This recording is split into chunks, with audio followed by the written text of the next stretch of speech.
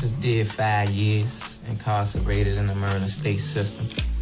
Yeah, I was locked up from May 24th, 2016 to May 24th, 2021. I've been home for 18 months now. You know, inside there, like, it's a whole different world. Mm-hmm. You know? Facts. It ain't even, I'm still trying to adjust to, you know, society still, you know. Indeed.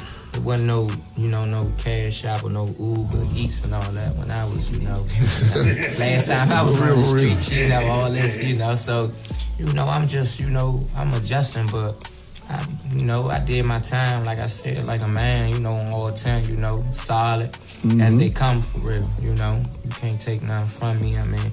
From the OGs that I was locked up with, some of y'all know who they is, you know, they already spoke highly on me, so, you know, I ain't even, you know, I ain't gotta be here trying to prove a point or trying to say anything to make me feel bigger than I am when y'all raid and did y'all groundwork on me. Sure. Yeah, you know, that's what it is.